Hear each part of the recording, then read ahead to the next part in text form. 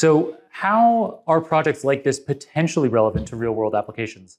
Actually, even before we go to that, now that you've succeeded at beating human players at no press diplomacy, the big research question is going to turn to press diplomacy, I imagine, which is going to be presumably orders of magnitude more challenging, because once you can have natural language communication, the kind of behind the scenes strategizing and lying, in order to have a machine that could perform well at that, it would have to have a deep understanding of natural language and human behavior in the context of lying and strategizing. It sounds like a big jump to have to do that.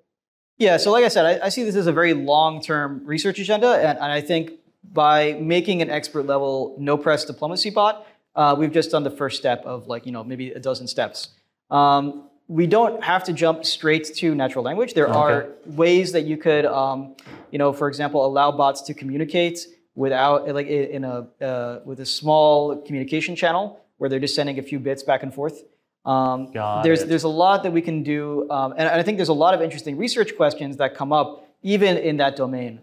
But yes, the long-term goal is, can we get this bot to play in natural language with humans and do well? And I think if we can get there, I think that the applications I think are pretty clear. Yeah. Do you have a few examples? Right. Well, I mean, I think first of all, just with the no press diplomacy, I think we've had really fascinating breakthroughs with being able to model humans. And I should say also, we're doing experiments now to see if this technique is more broadly applicable. And we found that similar techniques work well in Go for modeling humans. It works well in Hanabi, another cooperative card game for modeling humans.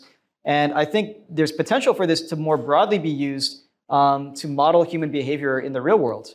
And that's ultimately the goal. I mean, we're not here to just make AIs to play games. We're here to use games as a benchmark to measure progress against real humans, but to eventually apply it to the real world.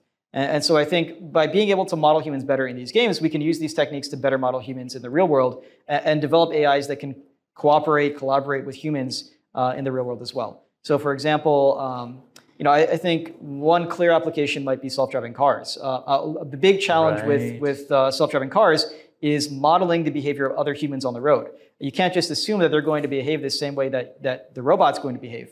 And like I said, there's all these different conventions, quirks that humans have that you have to be able to understand, even if they're irrational. And that's what we're able to do in diplomacy, and hopefully those techniques extend to these kinds of domains as well.